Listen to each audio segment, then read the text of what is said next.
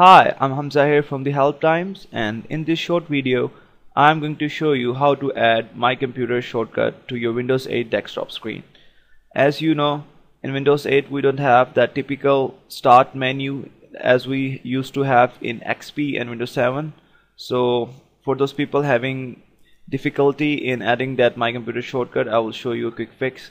What you need to do is just click on that File Explorer that is in the taskbar given by Windows 8, and from this window you have that sidebar, left sidebar. Just click on desktop from there, and here you have that My Computer. Let me just first delete the first shortcut that I created.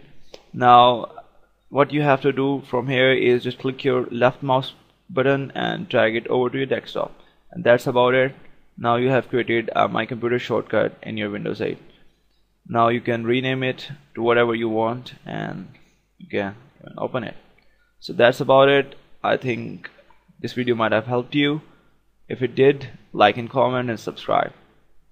See ya.